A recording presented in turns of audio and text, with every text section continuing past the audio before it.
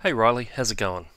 I thought we'd do another one of our little specials on a particular mod, just so that I can give you the basics about it before we go into our LP and actually start to play.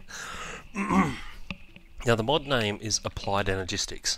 Okay, it is a mod that is just all about storage. So let's just quickly run through the components of an ME system and how to build one and stuff like that. All right. First of all, you'll need to find some Certus quartz, some charged Certus quartz. Let's just quickly go and have a look at a couple of recipes. Let's go grab some of this and a pickaxe. Yeah, tools. We'll grab a pickaxe. Wonderful. Okay. Okay, the first thing you need to find is something called Certus quartz. It occurs naturally in the world and comes in two varieties. This one, Certus quartz, is quite common. Mine it, you get a bit of Certus quartz. The charged one, you mine it and you get charged Certus quartz. Now that's kind of important because you're going to need at least some charged Certus quartz to get going. Let's oh my god, come here you.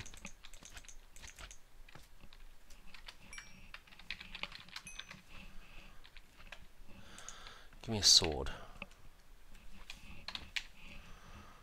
Sword. Sword. Give me a crazy sword.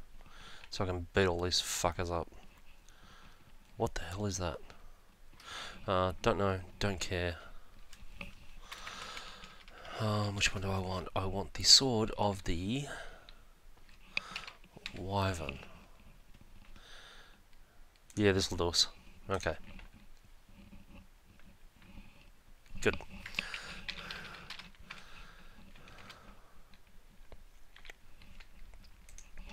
Now with Applied Energistics, one of the things that you need to get started is you need some way of putting power into your Applied Energistics system. This is also called, the system itself is called an ME system, so get used to hearing that particular one. I don't want that. I want... whatever. Yeah. So you're going to need, in order to make your energy acceptor and get started, you're going to need flux crystals. Flux crystals are made by dropping charged Certus quartz, nether quartz and redstone dust into a puddle. It actually happens really, really quickly. So let's go back to creative. We'll grab some dirt and quickly make ourselves a puddle.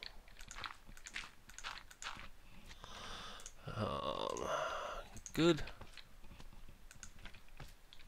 You can sod off.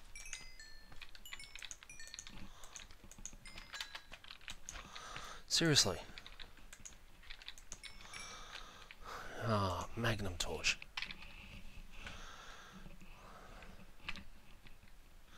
There we go. Let's just drop one of these on the ground and hopefully that stops us from having so many mob problems. I'm just going to kill a few of these things and be back with you.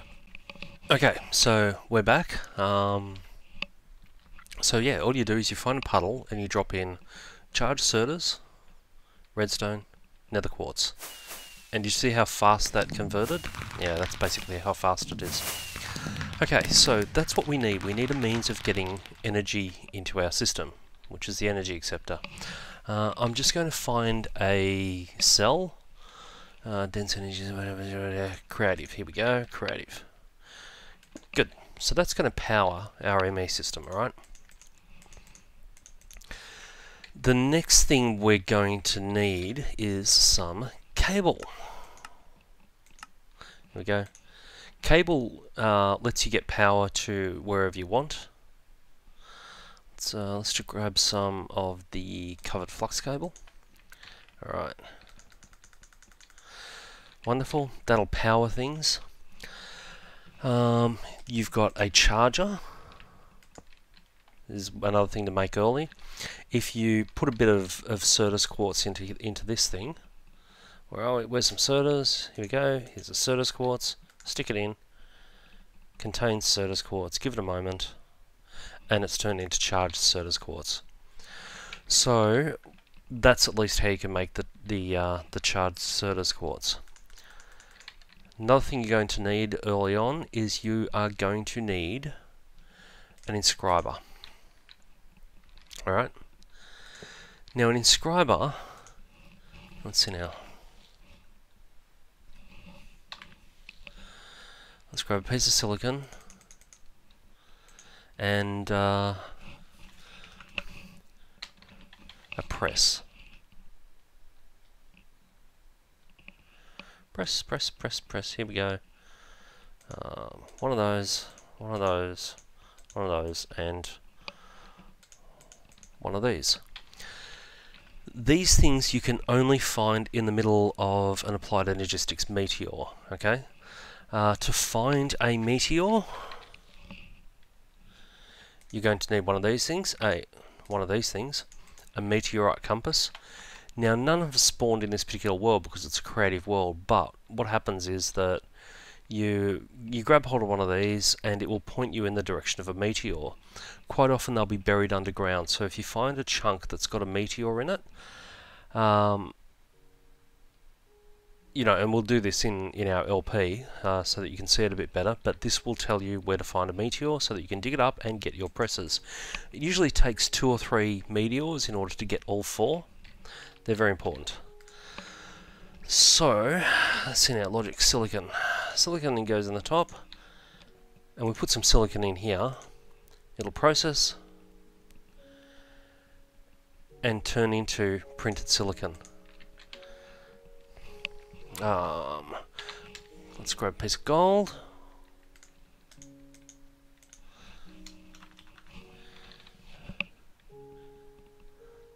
Pure Certas quartz. Diamond. And some redstone. Good. Alright. So we'll just process these.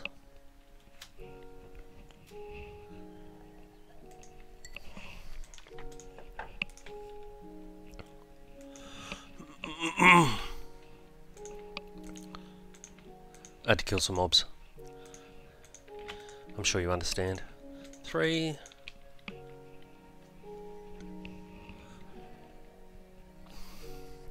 4. Good.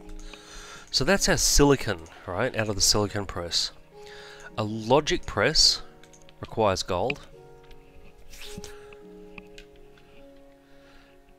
and produces a printed logic circuit. A calculation press requires pure Certas quartz. You make pure Certas quartz by, say, sticking some normal Certas in a macerator until you get the dust. Add 1 dust and 1 sand and you'll get 2 seeds. The seeds, you know, you dump in some water and they'll grow, but I'll show you a bit more about those in a moment.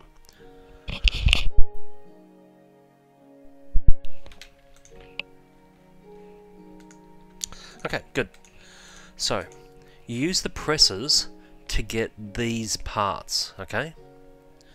Now, these parts go together with, let's see now, you want the printed part at the top, redstone in the middle, silicon on the bottom. And that produces a logic processor. Let's do the same with the others.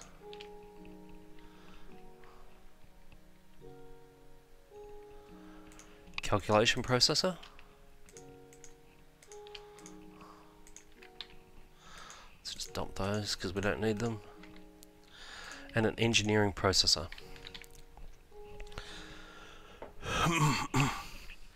Now these things are components in almost every... Oh, for fuck's sake.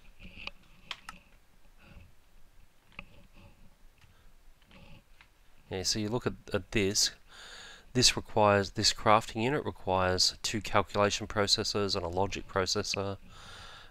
This we've got an engineering processor and 3 of these. Each one of these is engineering, 3 of those, calculation, logic. So you can see, in order to get through your Applied Energistics stuff, you're going to go through a lot of these, okay? So when I've got a system like that, a system actually set up and automated, I actually have like 7 of these things all set up for different tasks. Once again, you know, it's a bit easier to see once you've actually seen it in the world. Now, the most important thing about Applied Energistics is storage. Okay? So let's put an ME chest down here, and it's got power, but it's looking for something here, and what it's looking for is one of these storage cells. Now there are different size storage cells. As you can see, they all store 63 up to 63 different types of things, alright? The 64K one stores a lot more stuff, like 64 times what the 1K does. I tend to only ever make 64s because I'd just rather be done with it, okay? So you take this and you put it in here, alright? Like if I click on the side, I get that interface. If I now click on the top, this is like a chest, okay?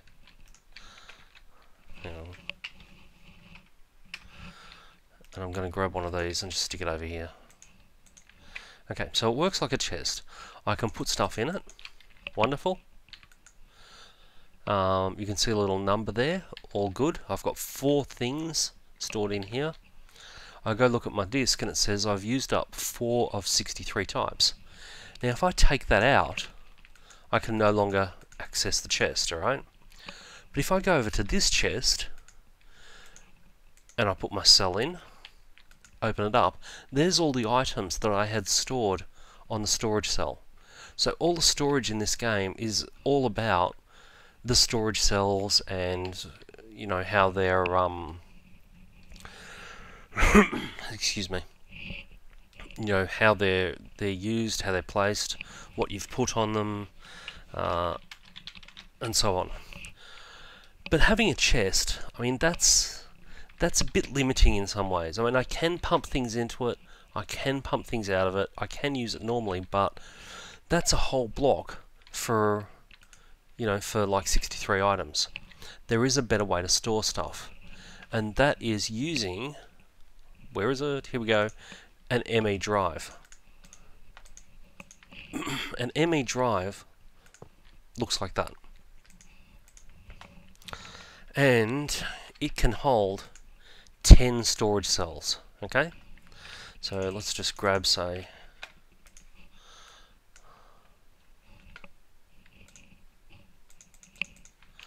a few of these. There you go, and you can see we've got 6 storage cells. So this box here can hold, you know, up to 10 times as much as one of these storage chests. The only difficulty is actually accessing it, right? So this one, I can just walk up to it and use it, treat it like a normal chest. With the ME drive, we've got to access it slightly differently. And that is using something called a terminal. And there's a few different types of terminal. Where are my terminals? Where are my terminals? Okay, here we go. ME terminal. So if I put this on here, and I right click it, all of a sudden I can see all of the stuff that is stored in my network. Now I'm going to take out this storage unit, just so that I can make sure that what I dump in here goes onto those units. Or better yet, let's put this in here as well. Get rid of the chests. Now we go back to our terminal, and we can see all of the bits and pieces that we've stored in our ME system. Okay? And you can sort of automate that process as well. So let's grab a chest, put it down, and grab a bit of our cable, and we're going to use something called an import bus. Now, import bus, here we go, export, import bus. So, bit of cable, slap it on the back of the chest, and then let's go back to page 1 and just grab a bunch of stuff. All good. Now we're just going to dump all of this in the chest, and you can see it's slowly disappearing. Alright?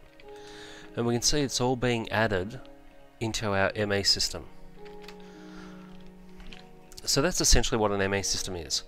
It's basically a big, ever-expanding chest that you can, you know, store heaps and heaps of stuff in. Alright? That's the first part of... you don't always have to put stuff into your ME system, right? Like, let's just say I've got this deep storage unit and I put some cobblestone in it. Let's just grab a bunch of this. Okay, so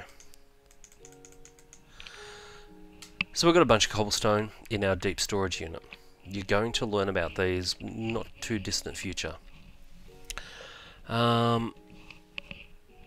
Now, if we go back to our ME stuff, our Applied Energistics, there's another little interface. Wireless access point, that's cute. There's another interface that we can use. Annihilation plane, yep, bugger off. Where are you? Where are you? Where are you? Import bus, interface, storage bus. Here we go. So if I've got a bit of cable next to it. So if I slap this storage bus onto here, alright, that 320 cobblestone is now visible from within my system. And I can actually tell the system to say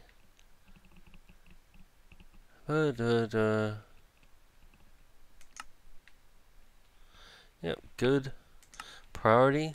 We'll make this a higher priority thing.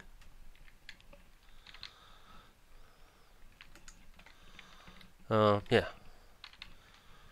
So that it tries to store in here before it tries to store anywhere else. So I think that that's all there is to storage. You've got chests, you've got drives, you've got storage buses for if you don't want to actually import the stuff into your MA system. You can just leave it in your storage unit or your chest or your barrel or whatever you've got. This is a good idea because there is a limit to how much one of these storage things can hold, alright? And it's not that big. I think it's, if you store only one type of thing on it, you can store, I think it's about 500,000 items, right? This thing stores 2 billion items. So many times, like you'd need 2,000 disks to store what this thing is capable of storing. So you'd use something like this for stuff that you've got so much of you have no idea what to do with. Alright? All good. So that's part one of our ME system. That's our first little explanation. There is one thing to remember though, okay? There's one thing to keep in mind. This little system here, okay, is capable of supporting 8 channels. Now, channels are a really important sort of an idea. Each thing, you can see where it says device online. Everything you've got that can store, that does anything with actual items, requires a channel. And like I said, this system is capable of only having 8 channels, alright? This thin cable can only carry 8, and a system without a controller is only capable of doing 8 maximum. So I've got This is in use. This is in use. 3, 4, 5, 6, 7, 8. Alright, so let's just take care of those two. And we should, 1, 2, 3, 4, 5, 6, 7, 8, 9. We need another one off. Okay, good. So, I got rid of the extra stuff, and all of a sudden everything came online again. I got an achievement. There were fireworks. Yeah, and this network, simple as it is, has reached its limit. This one here is not using a channel. It's only using the cable to supply power. Same with this one. It's only using the cable to supply power. It's not inputting or outputting items into the network. That's what defines it. This import bus needs a channel because it's importing items from the chest. Each of these needs a channel because it's storing and retrieving items. Same here with the storage bus, and then the terminals also require a channel. How do we get more channels, I hear you ask? Well, that's really simple. That is through the use of something called an ME controller. Alright.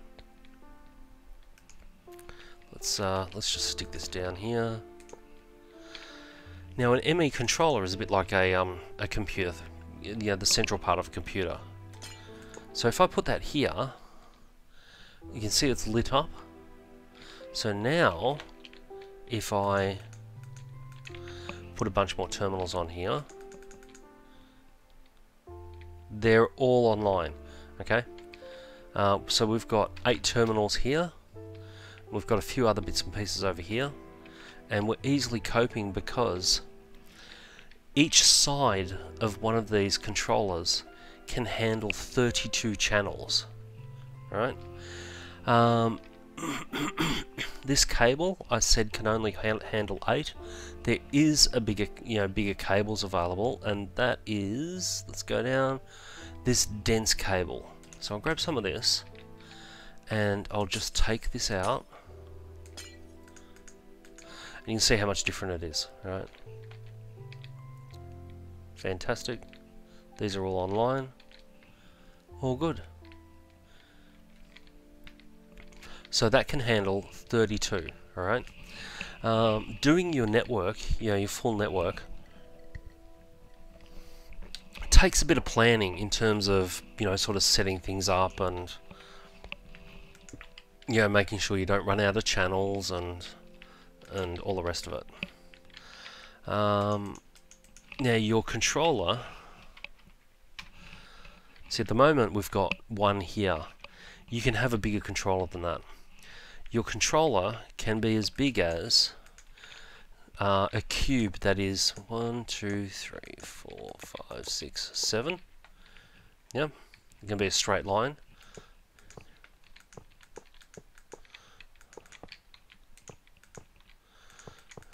Yep,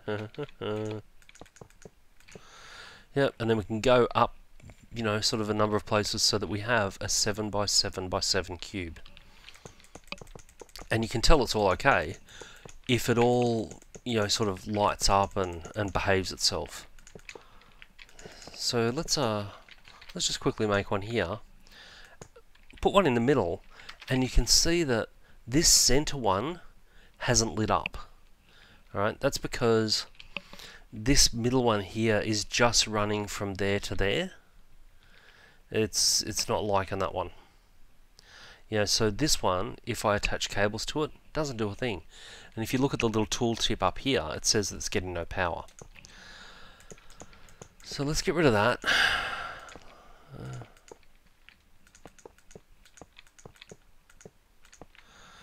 If we put one there, and there, and there, and there, and there, that is still not getting power. These ones are. Let's build this up a little bit. La la la la la. Once again, not getting power. So you can see there's a little bit of work involved in figuring out how to create your ME system so that it is going to, figuring out your controller so that everything's got power. Yeah. Best thing you can do, jump into a creative world. Just sit there and muck around with one for a bit. And you can have a bit of fun with this. You can be quite creative and a bit artistic and all that kind of stuff. And each one of these, each side, can handle 32 channels. Now, if I grab, say, let's grab some fat cables. I'll get rid of the terminal. Get rid of the bus. Get rid of the bus. Hang on to that, and we'll grab some blue, some brown, some green. Alright. Now each one of these can handle 32 channels, and it says up the top 0 of 32 channels used. If I put this, let's grab a screen, stick it on here. Oops.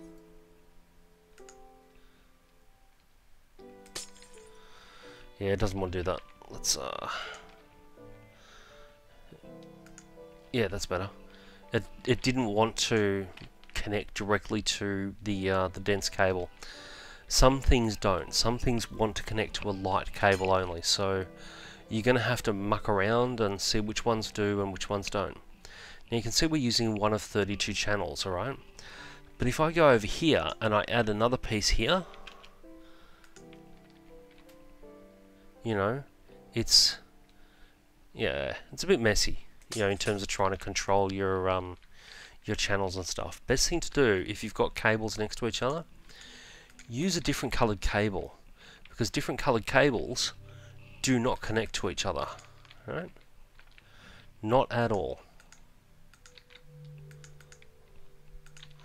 Okay, so you've got 16 different coloured cables, and then there's +1, which is this base one called flux. Alright, flux connects to everything. Flux cables will happily join up everything and make a mess of the whole place. So, be careful where you're using flux cables. Once you get to the point of making a large scale ME system, you'll probably use almost exclusively coloured cables. Yeah, so jump into a creative world and just play around with making an ME controller, make it look the way that you want, have a bit of fun, make it all nice and pretty, and so on.